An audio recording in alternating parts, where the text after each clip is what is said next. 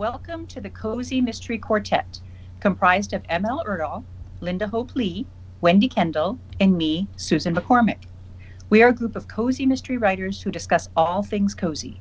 Today, we talk about the hook.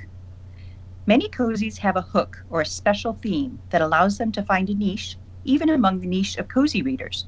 Hobbies, crafts, animals, food, profession, all of these can be a hook. Cookie shop owner, quilter, bed and breakfast owner, dog walker, purse designer, wilderness guide, librarian, the list is endless. If the profession is the hook, the profession is usually something with flexible hours to allow for crime investigation. Hooks help readers with similar interests identify with the main character and can provide side characters something in common to tie the story together. Even those readers without particular knowledge of the hook enjoy learning, say, about spices or chocolate. The description of the hook needs to be full and vivid, while at the same time not overwhelm the actual mystery itself. Strong description, but not a blow-by-blow on how to tie a fishing fly. Cozies did not always have hooks, however. Think of the golden age of mystery writers, Agatha Christie, Dorothy Sayers. No hooks, just people. Interesting people we get to know intimately. It wasn't until the past few decades that themed cozies became the rage. Some themes now even revolve around the golden age mystery writers, with the hook being modern-day mystery librarians or mystery book clubs. The hook of my Fog Ladies series is that the women are old ladies, senior sleuths, amateur detectives with far too much time on their hands, plus one overworked young doctor in training with no time at all.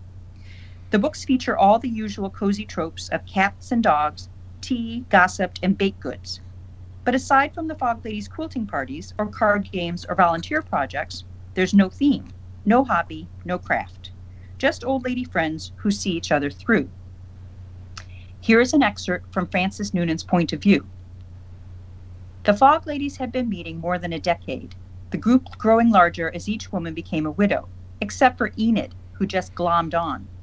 First, Alma Gordon's husband died of a coronary, then her own Bill, hit by a car crossing Lombard Street on his morning walk. She always thought he would die in the line of duty. She never expected that kind of telephone call once he retired.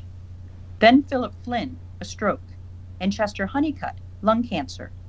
Muriel Bridge, who had died herself the year before, became a widow when her husband died of pneumonia following gallbladder surgery. 5 men, all dying before the wives. The Fog Ladies had turned to each other for comfort and for company. And after more than 40 years of marriage, it was an adjustment to be alone. Having these women during the day was a godsend. If only the hours between 10 p.m. and 4 a.m. could be filled as well. Oh, how she missed Bill. His smell of wintergreen breath mints and coffee. His smile, showing teeth that got more crooked as he grew older. His solidness that softened over the years with all her baked goods. Her molasses cookies being his all-time favorite. The Fog Ladies ate her cookies now.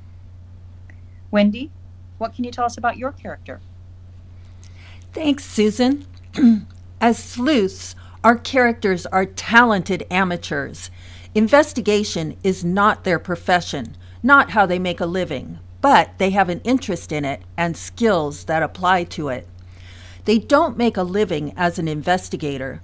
The career they chose tells readers more about them, and their passion for their work appeals to readers who enjoy learning more. It captures a reader's imagination to take something familiar, for example, women's fashion and purses, and then go behind the scenes and find out more. It can take a reader where they've never been, and in my case, bags and fashion can be found everywhere, just like mysteries. Part of the story in Cat Out of the Bag is glimpses into a fashion designer's work. How do they decide on their designs, the materials they'll use, preparing for runway shows? Where do they find inspiration? An author really has to do their research, which can be time-consuming, fascinating, and fun. That's a good test, too. If the author enjoys learning about the character's work world, the wish is that this world will be just as captivating for the reader. I've spent time researching with books, designers' autobiographies, videos, online, talking with today's designers, my own vintage and contemporary collection, and so much more.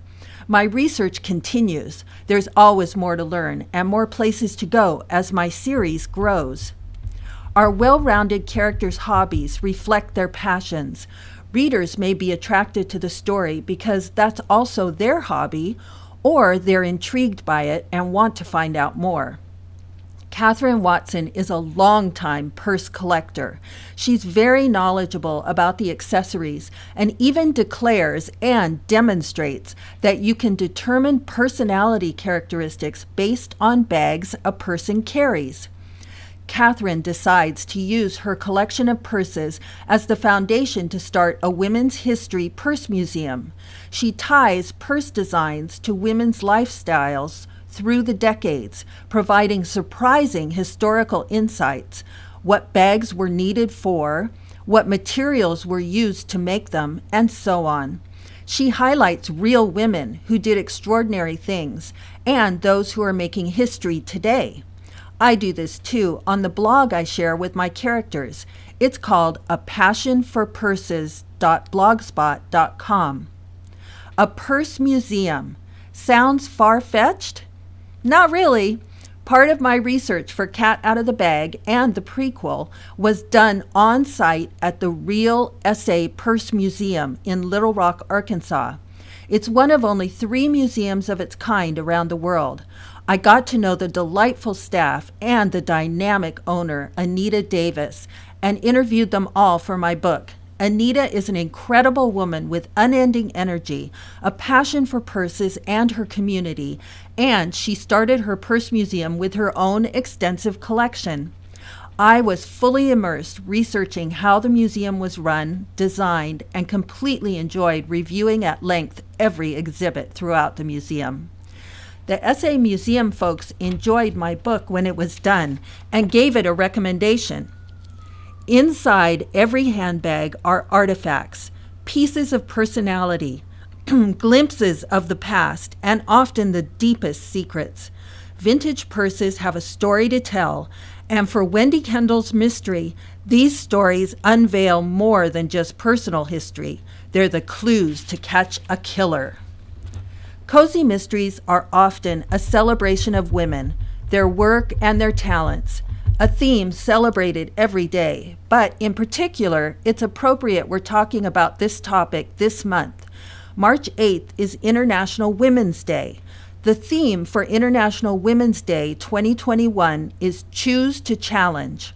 A challenged world is an alert world, and from challenge comes change. Cozy mystery sleuths are certainly characters who don't walk away from a challenge.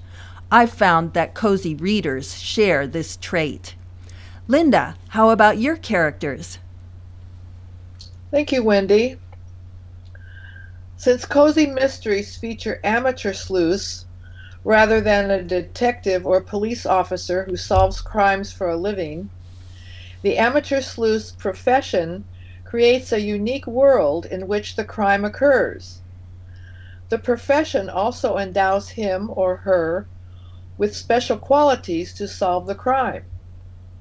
A look at published cozy mysteries reveals a variety of these professions: teacher, tour guide, veterinarian, baker, wedding planner, realtor. Just about any profession with the right treatment may be featured in a cozy. How to use the sleuth's profession in determining the crime as well as solving it becomes the writer's challenge. Here are some techniques to use. Number 1, have the crime occur in a setting related to the sleuth's profession. In Murder Between the Pages, librarian Nina Foster attends a book release party that ultimately results in murder. In Secrets to Die For, Nina establishes a library in her grandmother's retirement home where a murder soon occurs. Number 2, if the sleuth is outside her professional setting, create a crime in which she can use her special skills. For example, in Deadly Reunion, Nina travels with significant other Stephen Kraslow to attend his high school reunion. When his old friend suddenly dies and poison is suspected, Nina puts her librarian's research skills to use in determining which substance may have been used. Number 3. Endow the sleuth with characteristics germane to her profession. For example, in a librarian's world, information in its various forms is stored in a particular order. This order brings Nina satisfaction as well as comfort, as expressed in Murder Between the Pages. Quote, after a 3-block uphill walk, Nina opened the plate glass door to the Seaview Branch Library and stepped inside. An immediate sense of relief washed over her. She loved the library, and she loved her job. Shelf after shelf, and row upon row of books, all arranged in precise order, offered protection from the chaotic world outside. Unquote. Translating this to her sleuthing, when a crime occurs, the world is then out of order. Nina feels compelled to solve the crime, thus making the world right again. Number 4. Incorporate the sleuth's special skills in the story's subplots. For example, a subplot in Secrets to Die For is Nina's establishing a library in her grandmother's retirement home. In Deadly Reunion, Nina uses her knowledge of children's books to help Stephen's niece, Katie, prepare for a library storytelling program. Quote, Nina and Katie climbed the steps to the library's front door, and Nina turned her attention to the day's outing. She and Katie were about to have a fun adventure, choosing a book for her storytelling program. Unquote. So, weaving these techniques into your story world will strengthen the concept of the sleuth's profession as well as create her special world. So, Michael, tell us about your sleuth. Thank you, Linda. Like many cozy mystery authors, my Seattle Wilderness Mystery series begins during a transition in my main character's life. Crystal's dissatisfaction with a career of making copies and filing reports in the corporate world came to a head in this scene when her boss threatened to write her up for being 5 minutes late. Like meerkats in the African wild, her coworkers popped their heads above their cubicle walls. They sensed trouble. An unexpected anger constricted Crystal's chest and throat. A vision of a life unfulfilled and the dread of 40 more years with Darcy Bray as her boss flashed through her head and ignited a spark. The New Year's resolutions she had just written pulsed in the back of her mind, urging the next words from her mouth. I'm not putting up with this anymore. I've had enough. Her voice was distant, not sounding like her at all. I quit. Crystal had zero plans for her future when she walked out on that job until she stumbled across an advertisement for a wilderness guide position. Like many Pacific Northwesterners, she had spent many days hiking and camping. With some quick thinking and creative resume padding, she bluffed her way into the new job without necessarily having the proper qualifications. Like many cozies inspired by bakers, bookshop owners, and caterers, Crystal turned her hobby into a profession, but with an adventurous twist. The hook for this series is the unique profession for the genre. By utilizing the freshness of my amateur sleuth's profession, I was able to deliver a different setting for fans. Whether snowshoeing in a winter wonderland, canoeing through the rainforest, or whitewater rafting, the reader vicariously travels with Crystal's guests on their excursion. But what's a mystery without at least one corpse? As you can imagine, there are a myriad of hazards that can end up with people dying in the forest. Furthermore, being placed in charge of the safety of reckless guests in inherently dangerous situations creates instant tension, as Crystal's responsibility for the untimely death of the victims will inevitably be part of the focus of any investigation. Whether a purse designer, a librarian, a band of retirees with a medical intern, or a wilderness guide, the four of us use the hobbies and professions of our characters to thrust them into the middle of a murder investigation while also giving them unique tools to solve the case. Whether you put pen to paper for your own cozy, put a lot of forethought into what skills you want your own sleuth to have to give them a chance to get to the bottom of the many murder cases they will inevitably solve. Thanks for tuning in. Please take the time to like our podcast and subscribe to our YouTube channel for updates on our releases. On behalf of Wendy Kendall, Susan McCormick, and Linda Hope Lee, I'm M L Erdahl.